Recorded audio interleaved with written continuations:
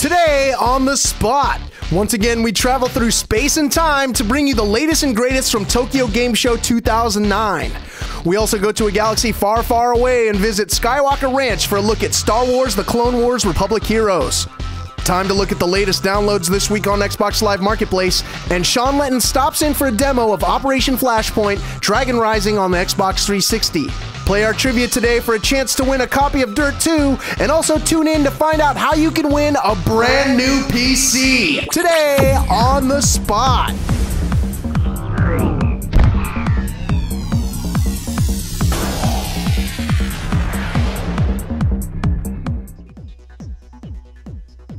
Hello everybody and welcome to Today on The Spot. It's Thursday, September 24th. I'm your host, Chris Waters, joined by my man, Lark Anderson. I can't get anybody else to sit in this seat because we shipped them all overseas. I know, there's no one else here, so they put me on the shop. Yes, we got you back. We got everyone else overseas, sent them into the future to cover today's start of the Tokyo Game Show. Right, with the international dateline, we've got some weird time travel stuff going on. I don't even know if the show started today or tomorrow or in the future sometime. I'm pretty sure Sean McInnes is having 3 birthday parties in 2 different hemispheres. Something like that, yeah. It's weird It's stuff. complicated science. It makes my mind spin, but, you know, let's get it grounded, get back to the present. Let's throw it over to Thor Thorson for the news. Hey everyone, it's your GameSpot news update for Thursday, September 24th. I'm Thor Thorson. The past 24 hours has seen a veritable news explosion coming out of the Tokyo Game Show. First off, the Wii is getting a price cut. Surprise. As of Sunday, the console will be $199 in the US, making it as cheap as the Xbox 360 Arcade. In other Nintendo news, new Super Mario Bros. Wii is releasing on November 15th, updating the classic series for the company's latest console. Meanwhile, at his TGS keynote, Sony Games Generalissimo Kaz Hirai announced that the PS3 Slim has sold 1 million units in 3 weeks. Other Sony announcements included Gran Turismo 5 being dated for March 2010 in Japan, ruling out a US launch this year. Wah, wah, wah. Also, as rumored, the UK will be getting a 250GB PS3 bundle with Uncharted 2, Infamous, or 2 best-selling games. And last but not least, Sony is offering current PSP owners 3 free downloadable games if they upgrade to the PSP Go next month. Ironically, the most exciting PS3 news came from a third-party publisher. Capcom announced that it is working on a version of Resident Evil 5 which will support the PS3's motion control scheme. You know, the one with the LED lights that look like Rave glow sticks. The game is due out next spring in Japan alongside the motion sensing tech, with a US and EU release to be determined. And what about Microsoft, you ask? Well, the company announced the publisher is actively making games for its own motion control system, Project Natal. The list includes Activision Blizzard, Bethesda, Capcom, Disney, Electronic Arts, Konami, MTV Games, aka Rock Band, Namco Bandai, Sega, Square Enix, THQ, and Ubisoft. Microsoft also trotted out Metal Gear Solid designer Hideo Kojima to talk up the project's potential, making gamers' heads explode across the planet.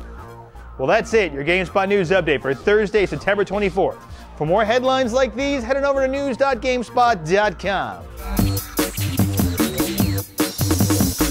Thanks again to our ever-vigilant news team. Up next, what's new this week on Xbox Live? This week on Xbox Live, there are a ton of new games to try out, starting off with a demo of Wolfenstein. The single-player demo lets you take control of the ever-capable hero, BJ Blazkowicz, as he steps up yet again to take on the Nazis. The demo starts you out slow for the first couple of minutes, letting you get used to navigating the environment and becoming familiar with the controls, but quickly puts you up against Nazi soldiers. Using a machine gun along with the help of the Veil to slow down time, among other handy tricks, lets you take out Nazis with a fair amount of ease. With a fixed machine gun placement to have fun with, and a tougher than most enemy to contend with, the demo for Wolfenstein is definitely worth a download. New in the arcade, Zombie Apocalypse from Konami and Nihilistic hit this week. With 1 to 4 players, the game is like a Left 4 Dead scene from a top-down view. Locked in one area until all zombies are eliminated, you can get weapon and health power-ups through the environment as you keep yourself safe by blasting zombies. Using the left analog stick to move and the right stick to shoot, this Smash TV-style shooter features different environmental hazards that you can use to your advantage. You can even throw some zombie bait down to help lure zombies to one particular spot. In this case, we set it next to an explosive barrel, of course. Grenade launchers, machine guns, and of course, what zombie game wouldn't be complete without a chainsaw? This one with 2 speeds, normal and execute. You can find Zombie Apocalypse available for 800 Microsoft points or download the trial for free. Up next, we've got the Warriors Street Brawl. The 1 to 4 player side-scrolling beat-em-up puts you on the streets as one of any of the warriors, including Swan, Cochise, Rembrandt, Vermin, Ajax, and Mercy. In addition to the single-player game, also included are a boss challenge and versus mode. A free trial for Warriors Street Brawl is available now for free, as well as the full game for 800 Microsoft points. In the indie game section, Ion Assault, a shooter that puts you in a closed environment similar to that of Geometry Wars, where you have to use your ship's main weapon to break apart all the obstacles in order to move on to the next level. Up next, Pixel Man, which breaks down platform gaming to its simplest form. Though as you might imagine, with each passing level, the game becomes increasingly more difficult. Fishing Girl is also new this week, and as advertised, puts you next to the water looking to catch a big one. On a Roll, which Sonic the Hedgehog fans will recognize. And lastly, Warships, which lets 1 to 4 players battle out in a slightly different take on the turn-based formula first introduced by Battleship. Well, that's a look at some of the new content you'll find. Be sure to check GameSpot.com and XboxLive.com for a complete list of all the new items arriving this week on Xbox Live. All right, there's a look at what you could download on your Xbox 360 this week, but let's be honest, aren't you just playing Halo 3 ODST? I am. I know I am. I am, yep. I started playing that last night. I'm digging it so far. Yeah. Have you taken a look at the walkthrough we've got up on the site now? No, I haven't. Game Guide help you out with the missions. I took a look at that early on. Yeah. I made sure that it was all right. All right, nice. And we also have a interview with Martin O'Donnell, who's the composer at Bungie on the Halo series, and so it's a nice little behind-the-scenes look at what's going on with the music in that game. That music is pretty fantastic. Yeah, it's very moody and atmospheric. I like it. It sets the different tone for a different style shooter. And speaking of different style shooter, we're taking a realistic turn with Operation Flashpoint Dragon Rising in today's daily demo. Hey, what's up everyone? Brian Eckberg here. We're checking out Operation Flashpoint Dragon Rising. Right now we're looking at the Xbox 360 version. I'm joined by Sean Lenton, who's the executive producer with the game. Sean, welcome to the show. Hi, thanks for having me. Well, thanks for being here. Now, Operation Flashpoint, it's a military shooter, open world. Tell me what's new about this game. Okay, the thing that we're bringing here is choice. It's all about choice for me. It's an open world game. It's a tactical first-person shooter. So you do have to use your brain. Right. It's a thinking man's first-person shooter, if you will. But we've got this choice, this open world. So what we find is that the player just has to determine what is their best route, and they have to think. They have to really think about how they're going to approach this game. Huge maps, lots of vehicles, lots of weapons. Let's dive right in. Our friend Damien is playing the game right now. We're going to dive into a mission. So while we're diving into this, set it up for me. What are we doing here? Where are we? Okay, so we're on a small island just off the coast of China. It's a couple of years in the future, and China needs oil. It's always about oil. So China is taking command of this island, and it's actually a Russian-owned island. So the Russians are basically a bit upset about this, and they've asked the UN to help because as well as this, there's also a conflict going on the mainland between China and Russia. So they're stretched a bit thin. So they asked the UN to help, and the US Marine Corps, of course, comes in to help with them. So what we're looking at now is a mission called Eagle Offense, which is one of the kind of middle missions of the campaign. The whole campaign is co-op as well. I mean, what we're looking at here is you can see that Damien's got a fire team here with him. These three guys, they're really key to how you get through this game. Right. If you play this game sort of John Rambo style, gung-ho, you're not going to last very long, basically. Right. You can try it. You can try it, but you won't last very long. Your fire team is key, basically. So there you go. You see the guys moving off there. He's presumably putting them in front of them just to check out that everything's going to be okay. I'm sure he's not using them as cannon fodder. We've got a great AI system. It's very autonomous. It's a needs-based system, so they react. They have a morale system. They're aware of suppression and so on. So these guys will actually help you. So if you're kind of new to the game and just getting your feet, they'll help you around. They'll actually work with you. But you do have control over them. Absolutely, you can give them orders. And you can tell us about that. Yeah, we have a command radial. So one of the things that we try to do is make this game accessible for console users, but still trying to retain that PC depth that you get in this type of game. So we've got this great command radial here. We've got simple orders like move. We can give a flank left, a flank right. We can change the formation. We can change the spread. We can even change the rules of engagement. One of the things we've got here, you see Damien here firing up this SMOR. The loading times for these weapons are all accurate. So it does actually take about 10 seconds to unplug this thing and put a bazooka shell in there and so on. So you have to be really careful about how you're doing it. Nice. Good shot. So this mission gets going early. Starts Absolutely. With So yeah, first thing we've got to take some tanks out. It actually ends in a massive firefight in an airfield as well. It's actually my favourite mission at the minute, this particular one. Another thing that we've got in Flashpoint, which we're really pleased of, is a fantastic particle system.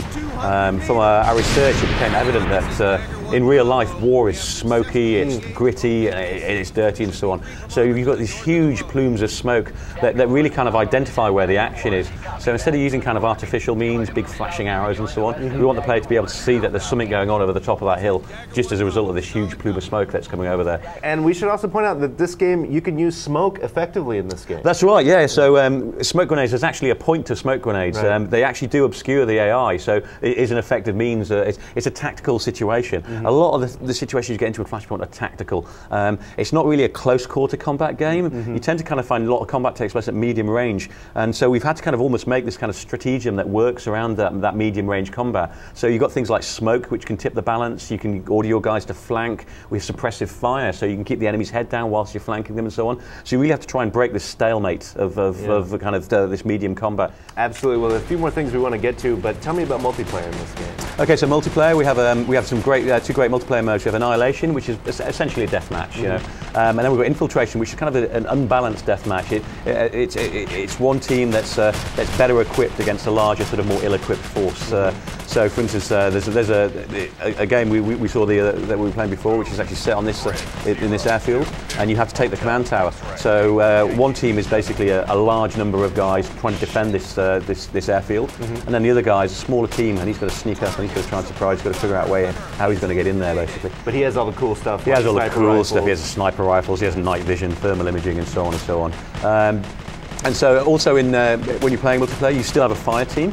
So every human player will still have 3 AI agents with them to assist them. So the numbers get quite big. Yeah. You know, you can get up to kind of 32 agents all moving around and so on. You know, and you get quite big fights going on there. Very nice. And as you were saying earlier, you can play this game cooperatively, right? Yeah, I love playing co-op. I mean, you know, games like Left 4 Dead really sort of blew me away, and I think they've really proved that co-op is a valid form of gameplay.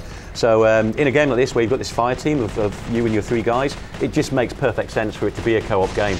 We've kind of built it from the ground up around that. The order system still works, but it's just a lot of fun, especially with the vehicles. We just have the most fun back at the studio, flying around helicopters with machine guns and rail guns firing out the side and so on. Awesome. Well, Sean, the last question, of course, is when is this game coming out and what platform? Okay, so the game's out October the 6th, and it's out on PS3, Xbox 360, and PC. All right, Sean, thank you for joining us. That is your look at Operation Flashpoint Dragon Rising. If you want to know more, you can check out the game space on GameSpot. As if we hadn't sent enough editors out into the field, we sent a few more up to Skywalker Ranch this weekend. That's an actual place. That is a place. It's not a moisture farm, and I don't believe they keep wampas there, but I'm not clear on that. Yeah, I don't know if they might have wampas roaming the fields, but they have games. That's why we went there. I mean, we went to check it out because it's Skywalker Ranch. It sounds awesome. Yeah. But we checked out Star Wars, The Clone Wars, Republic Heroes. Yeah, you can never have enough Star Wars. That's true. Science. And the Clone Wars is a big hit, and so we're going to take a look at that game and also what's going on at that ranch right now.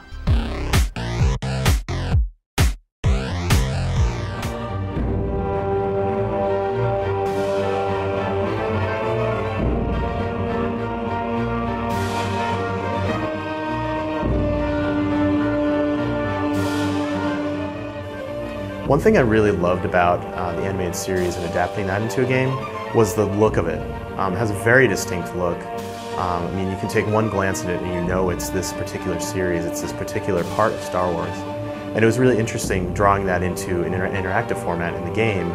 We used a lot of the same animations and a lot of the same character models that the show used. And also in getting the lighting to look correct and a lot of the textures, they have a very specific look where everything kind of has this artistic style to it. So it was a challenge, but I thought it was really interesting and fun to bring that into the game. The cool thing about it is it's just a meshing between Season 1 and Season 2. And it's taking those and telling a story, its own individual story, in between that. And the other cool thing is there's writers involved. They have a writer in common on the game and the show. So it really blends it, but we get to do it, and we did it, you know, the same. And I get to go in and I'm Obi-Wan Kenobi as well as Plo Koon, so it was fun because of the game. In the video game, I am the clones, as I am in the television series. The look and the feel and the tone is very similar between the two. They share a writer, and they share a lot of the same visuals, And so it's as if you are playing inside the television show. It's great. It's really good. Working with Dave and the voice talent guys have been great. One of the biggest advantages to doing this game was to be able to have early access to these guys. So we could show them all of our animations, our characters. We ran the story past Dave, everything. They were very good working with us early on to make sure everything was right and fit into the Clone Wars story, and it's really part of the franchise. Because this video game shared a writer from our show, it was actually really refreshing, and all of the lines were right on. I mean, I just felt like we were recording an episode, so it was really refreshing. I think one of the strengths of the game is that it's kind of it's easy to pick up, and I can see like an older brother, younger brother situation playing it. It's a lot of fun. And you can play cooperatively too. Yeah. I can play with my daughter. We can go on missions together. Yeah. And you can choose between Jedis and clones. You guys just like it because you're in it. Working on Republic Heroes, I mean, was a great experience. For me, I'm a Star Wars fan, since I was a little kid, so it's just amazing working with all the people who are creating Star Wars content now, and to kind of be part of that family. I mean, it really is kind of, like a geek's dream come true to work on a Star Wars video game, so it's been a ton of fun. For the kids that watch our show, this video game provides them an opportunity to put themselves in the show, to watch it on Friday night and then run to the video game and feel like they're going on a mission as Ahsoka or as Anakin. So it really puts the kids into the show and makes them feel like they're a part of it. So Star Wars, The Clone Wars Republic Heroes, it's on 7 different platforms. It's on Xbox 360, PlayStation 3, Wii, PC, PS2, PSP, and DS. And it's going to be out on October 6th.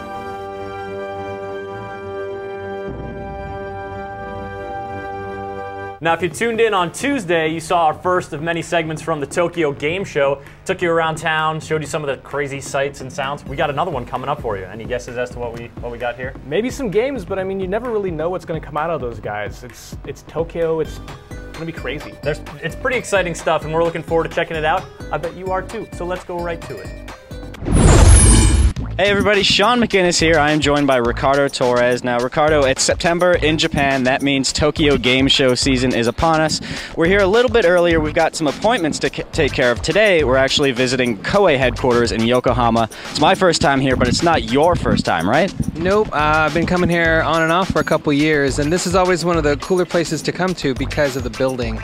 It was personally designed by Mrs. Arakawa and some of her people, and it's got this really funky zodiac theme that kind of runs throughout. Like, we were able to get a poke around the building and check out some of the weird but very cool like zodiac stuff that's all over the building, and just some of the neat design. This building in particular houses like close to 700 people, and it's one of like 2 or 3 buildings Koei has in this area.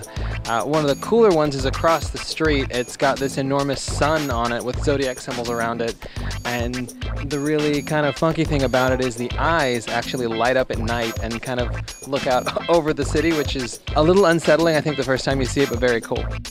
Now, we didn't just come here to check out the architecture. Koei also makes games, as you know. I saw Samurai Warriors 3 for the Wii. You saw Dynasty Warriors Strike Force for the PS3. It's really cool. People may or may not have played Dynasty Warriors Strike Force on the PSP because they maybe thought it was your basic Dynasty Warriors game. This was actually like a cooperative, like almost action RPG-like thing that they had going on. It's now being moved to the PlayStation 3 and the Xbox 360. We got to see PS3. And now it's a little bit more like a PSO or a Monster Hunter, where you can partner up with 3 other friends online and go beat stuff up, collect loot, have your own town, and there's a bunch of new content that's getting introduced for the platforms as well. Yeah, and Samurai Warriors, it's actually the first installment of that series on the Wii, but I like what they've done there. They've just mainly focused on the gameplay. They haven't tried to add any sort of unnecessary motion controls to the game. It all feels very fluid and familiar, which is nice.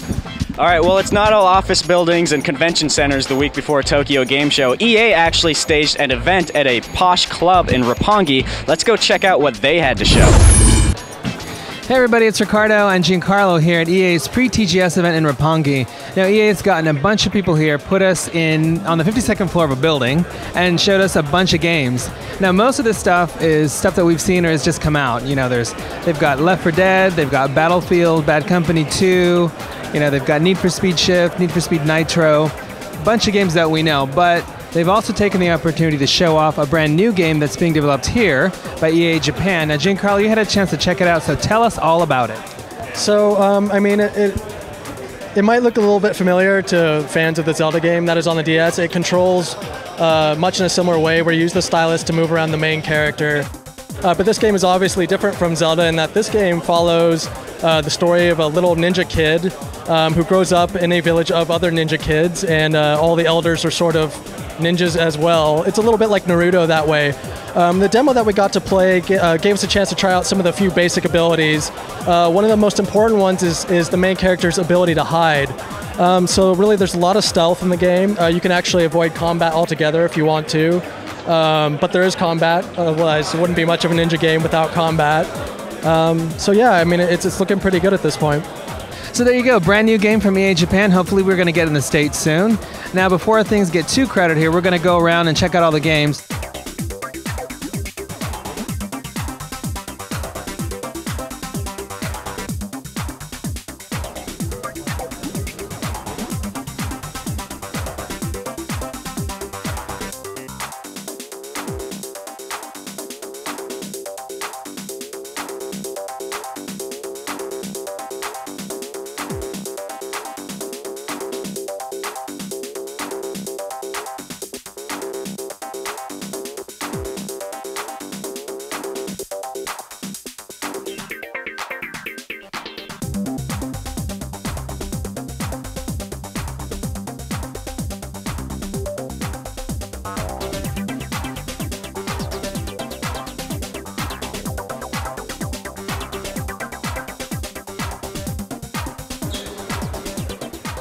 So there you go. That is it from EA's event here in Roppongi. We just wanted to show you the entrance to this place. It's kind of ritzy. Like I said, it's on the 52nd floor of Roppongi Tower.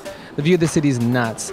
But anywho, there you go. Tokyo Game Show starts very soon, so we're going to get to it. Ladies and gentlemen, now as you can see, it is time for trivia. We've got the big Dirt 2 giveaway as promised. And yeah, we've got it for every system. Wii, PS3, 360, DS, PSP. All you got to do if you want one of these copies is answer the following question correctly. At the start of your Dirt 2 career, you're given a car that used to belong to the late, great Colin McRae. What make of car was Colin McRae driving when he became the WRC World Champion in 1995? Answer correctly and you'll be entered into a drawing for one of these massive copies. Be sure to submit your answer using the module on the side of the page or email us at onthespot@gamespot.com and include which system you'd prefer it for.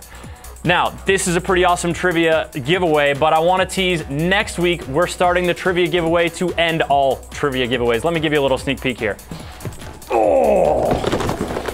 Boom! Look at this fat computer, man. This is a top of the line, incredible computer to the nines. Sweet graphics card, processing, gigabytes, all that stuff. Plus a nasty 24-inch monitor to go with it. This is a huge giveaway. We can't do it in just one show. We're starting off a trivia series. You gotta hang with the trivia best. You gotta stay with it. Stay tuned next week for your chance to win this guy. All right. And that'll about do it for today on the spot. If you like what you've seen about Tokyo Game Show from us, be sure to check back on Saturday where we're going to have nothing but a show straight from Japan. The whole thing. The whole thing. The whole thing coming out of Tokyo. I'm going to try to catch that show, but I do have a lot of weekend festivities planned to celebrate the advancement of the greatest game hero, Gordon Freeman. Oh, that. Yes, the free man has triumphed. Thank you to everyone who voted for him. Cheating. Your heart is true, cheating involved here. Your intentions are noble. You're on the right. We all know you hitched your wagon to the right Snake star. is the clear winner here. All right. I'm going to demand a recount. Now, we're going to see how this goes. All right. So for everyone here today on the spot, I can't speak for Lark. I'm Chris Waters. You speak for yourself. I'm Lark Anderson. Okay. All right, folks. We'll catch you on Saturday. Have a great week. The past 24 hours have seen a veritable news explosion. I make the romance explosion. Yes. Just hunch down a little bit like a gremlin. Perfect. Yes, I'm Lark Anderson here. Just simulating what I normally do. Chattering? Yeah, chat robot. Everybody knows chat glands are stimulated by jerky elbow motions.